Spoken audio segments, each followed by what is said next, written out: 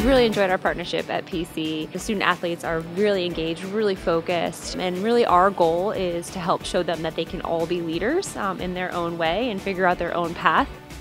This evening we went over self-management, and it's basically taking responsibility for your behavior and helping develop mental toughness. I was really appreciative learning about mental toughness because we learn and practice all like the physical skills during games and things like that, but then we never really get a chance to go in depth on the mental side of the game. And this really gave us a chance to get tools to learn how to further delve into that. I think one of the biggest takeaways here tonight, really learning how to manage downtime effectively.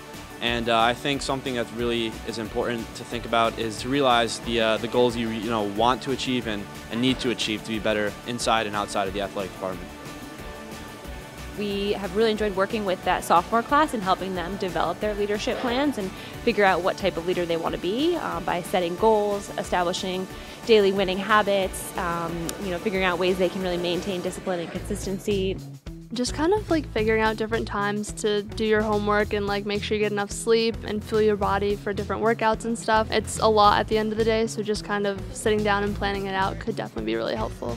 I think I'm going to take the skills of leadership skills they taught us because I'm going to be an upperclassman next year and I really want to be able to be inclusive to my underclassmen, and I'm really excited to share it with my team. A big takeaway for me would be using downtime efficiently. And I think just building an overall mental toughness where I can, show up and focus on the task ahead of me and focus on the task I need to complete in the here and now. So in the spring I'm going to try to take the things that the Victory Academy is teaching us to be a leader and kind of implement that into my own team to try and become a leader within our program. We also met with the coaches in the beginning of the year, which was just a really great opportunity to kind of learn about different themes and challenges and initiatives that each of their teams are facing and help us to be able to incorporate some of those themes and challenges into the programs and help them kind of identify those hurdles and tackle them. It's been a great year too, and we're looking forward to the future.